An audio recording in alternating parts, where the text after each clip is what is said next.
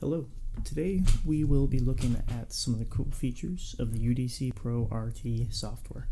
This video will be showing mostly transmission tuning features. There's some other options such as device, there's going to be the VIN number, ECM version, things like that. There's some engine options too. Really mostly what we're going to be after though is the 68 RFE transmission. Under that heading there's going to be shift points, line pressure, torque converter clutch, and throttle sensor. Let's take a look at some shift point options. You have an upshift, downshift, and a wide open throttle shift.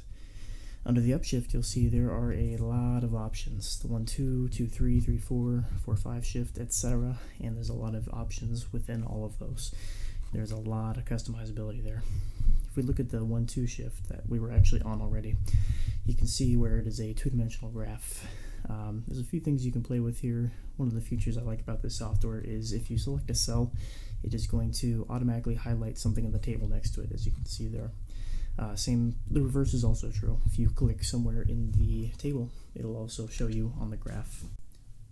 Something that I like about this software is the description. It's going to tell you what's going on with the table, more or less what it is. A little more in-depth than what the stuff on the left will show you. Max values, minimum values, what steps they're in, what the units are, the name even.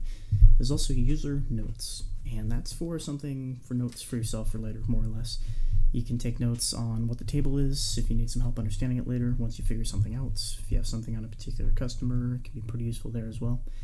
We have things like 3, 4, 4, 5 shifts, all pretty straightforward for the most part.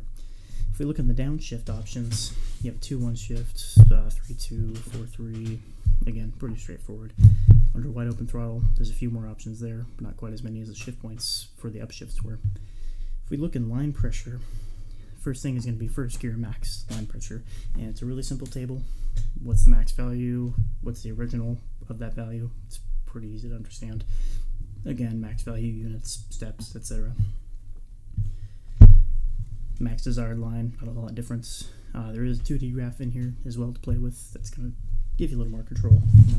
Might need to control a little more, I suppose, in this case. If we go and take a look at this next heading here for the torque converter clutch, you'll notice there are 3 icons next to all these parameters. The bottom one is just an actual value, really simple table. The middle one's going to be more of a 2D slope, and this one in particular is a 3-dimensional graph. You can take and rotate the graph in any way you desire. It's going to move the axes around to match that for you. Same story as before, where you can click on a cell and it's going to show up on the table, and vice versa. You'll notice it moves around a little bit as I clicked there. Under throttle sensor, pretty simple curve there, nothing crazy going on. Most of the same as the rest of them. Again, it has a description and things like that.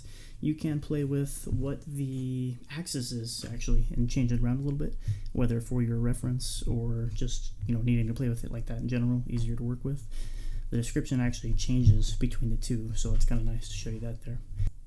That's going to cover transmission tuning for today. Stay tuned for more videos.